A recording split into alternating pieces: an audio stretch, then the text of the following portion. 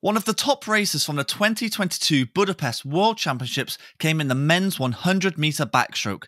Italian swimmer Thomas Ceccon put in an incredible performance to come away with the gold medal ahead of Americans Ryan Murphy and Hunter Armstrong, and also hit a surprise world record in the process. Let's go through that amazing swim and look to see how he managed to drop the world record by 0.25 of a second.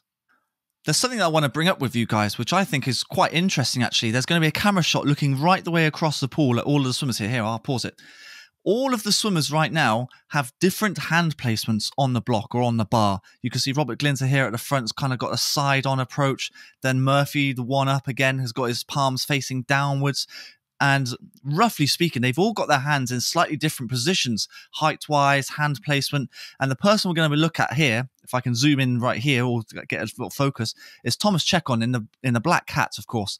His hands are right at the top. I mean, I don't think you can get any higher, to be honest with you. He's got the side-on approach, which is quite interesting. I'm not sure there's any kind of benefit to where you position your hands. I think it's all come down to individual preference, quite frankly. But if I wind on while they say take your marks, it's quite interesting because of that high hand placement. He's able to lift himself completely out of the water, so much higher than everyone else. You can already see in lane 5, his nose is almost touching the block. That's how high he's lifting himself up. He's got a nice straight back as well, which should make his push-off nice and strong.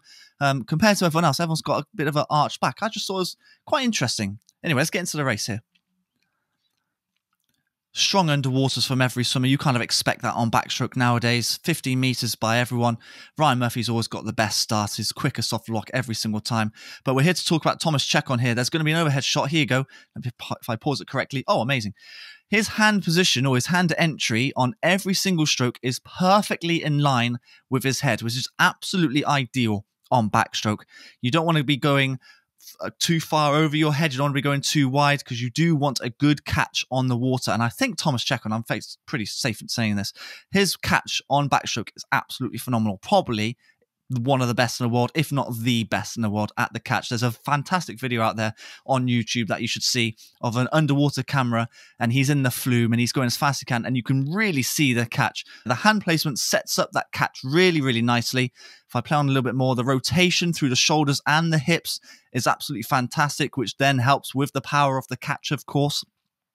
And throughout this whole length, I've noticed that his stroke rate is relatively steady. I feel like he's concentrating on that technique, on that catch, to make sure that he is holding as much water as possible throughout every single stroke.